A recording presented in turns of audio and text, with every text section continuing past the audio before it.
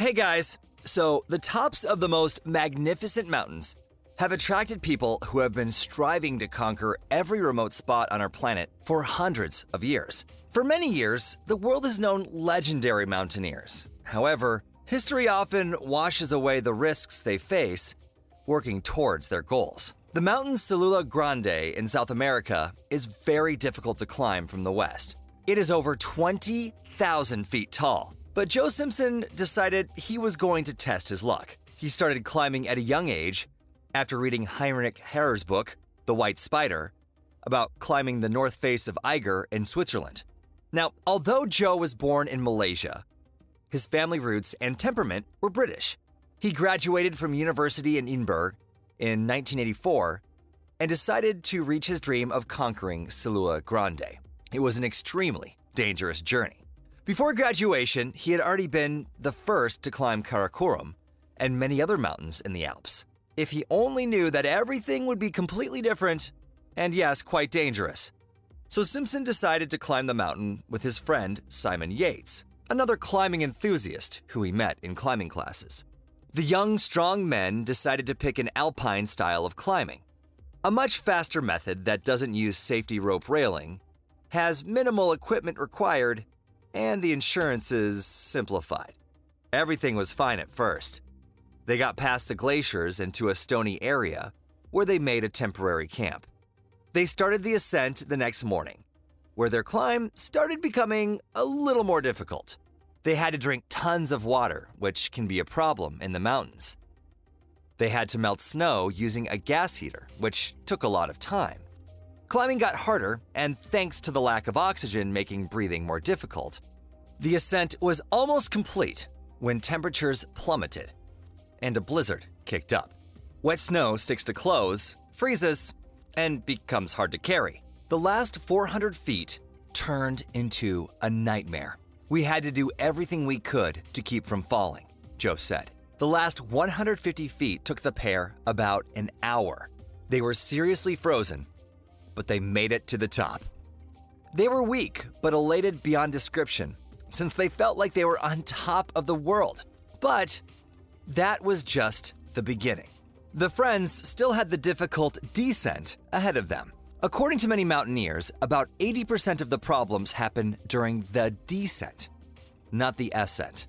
The descent needed to be rapid, since the weather started getting much worse, and heavy snow started falling fast.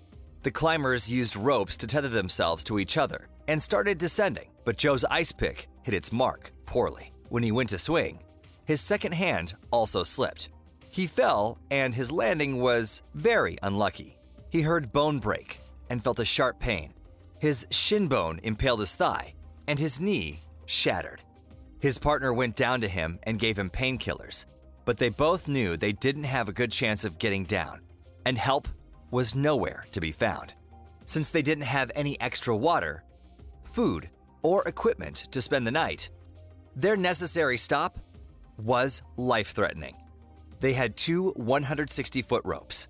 Simon tied them together, tied Joe to them, and started lowering his friend. He found a ledge and dug into the snow to brace himself and lowered his friend as fast as possible. They covered several easy gaps this way. However, during one descent, the surface suddenly disappeared at a sharp angle. It was a ledge.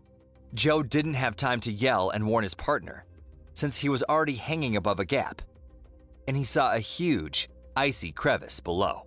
Simon couldn't hear his friend because of the billowing wind and could only hold on to the rope. Simon's arms and legs were growing stiff, and he had no idea what had happened to Joe. Also, raising him back up was unrealistic. Joe himself couldn't do anything either. All he could do was swing on the rope and wait for death, either from falling or freezing.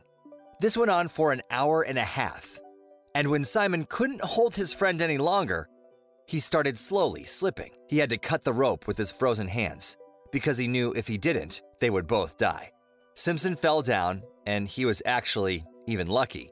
He fell about 40 feet right into the crevice. He landed on a slight angle and slid along it for another 160 feet or so before stopping. He passed out, and when he came to, he saw that he wasn't far from the bottom, and the crevice was above him. Joe was lying on an edge. I told myself not to lose control, but I still started screaming, howling, and wailing. I was overcome by animalistic fear. Sometime later, he fell asleep. When he woke up, he started calling for his friend out of despair, not knowing that his friend had passed by several hours ago when he lay unconscious. Simon even looked into the crevice and called for his friend, but finally decided Joe must have died since he didn't respond. Simpson looked at what he had and started climbing the almost upright iceway. But that wouldn't have been extraordinary for a person with 2 working legs. Then Joe decided to risk it and descend into the crevice. He lowered himself about 80 feet before falling to the floe. He started crawling on his stomach and heard something cracking. It wasn't the bottom, but a sheet of ice and snow hanging above the void. I saw light ahead of me breaking through layers of snow, so I carefully crawled over to some stone steps. My broken leg hurt terribly. He was able to get to the crevice that he could get out of. He fell to the ground and started laughing, but his trials weren't over yet.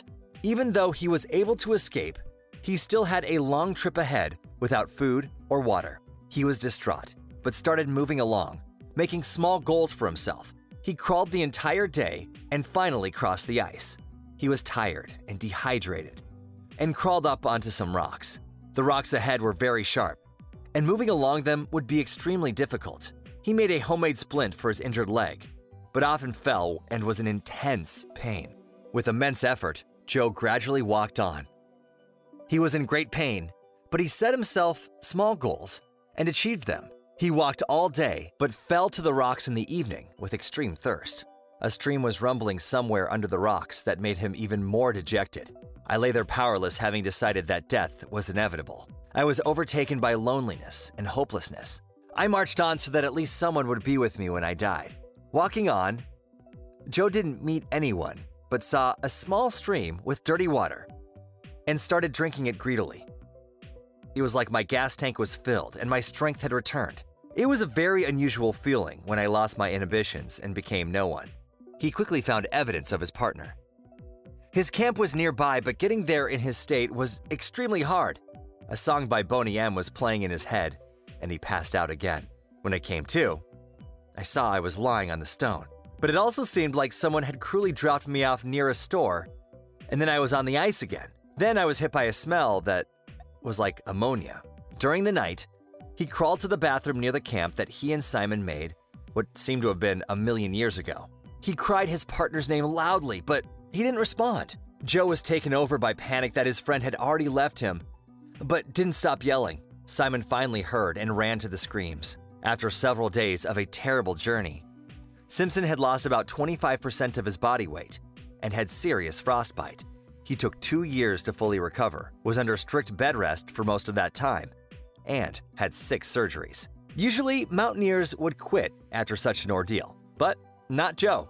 He continued climbing and even wrote a book.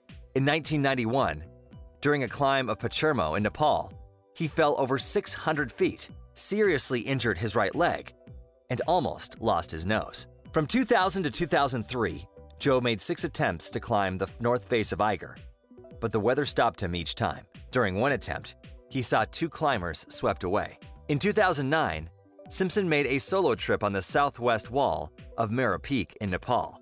He's now 61 years old and never blamed his friend for leaving him. He still looks amazing. Well, that's all for today.